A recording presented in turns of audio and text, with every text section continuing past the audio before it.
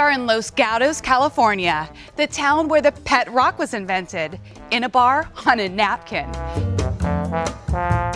Now, if you thought that was a smart invention, wait till you see this smart home. I'm here to show you that automation doesn't just happen inside four walls. There are cool applications for the outside too. Control4 automation can really add a wow factor if you've got a great backyard. Here's how it works in this house. Let's say your guests are starting to arrive.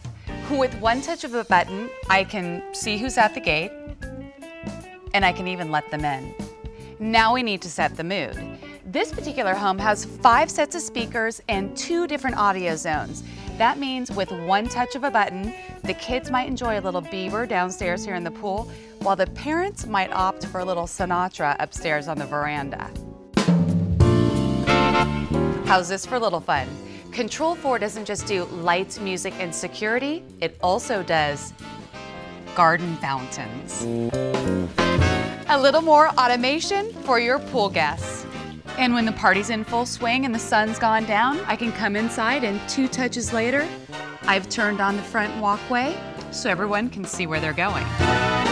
So whether you've got a big house or a small house, Control4 has a lot to offer both on the inside and the outside. To find an authorized dealer near you, go to Control4.com.